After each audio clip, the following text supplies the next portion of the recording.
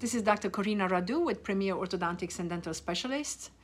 I want to address today head-on the elephant in the room. How much do braces cost nowadays? It's February 2023. It depends. It can be anywhere between $150 to maybe $300 a month, depending on the down payment, depending on the insurance. If patients have orthodontic benefits, a lifetime maximum of, who knows, $1,000, $2,000, that will reduce their treatment fee, and the rest is spread over the length of treatment.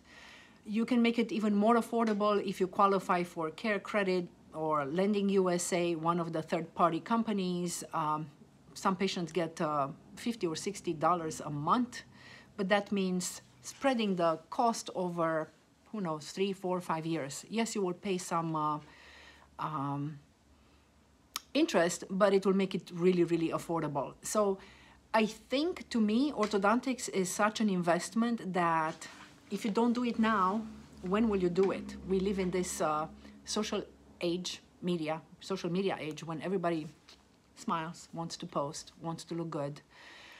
This is when you want to get a job. This is when you want to get married, have friends.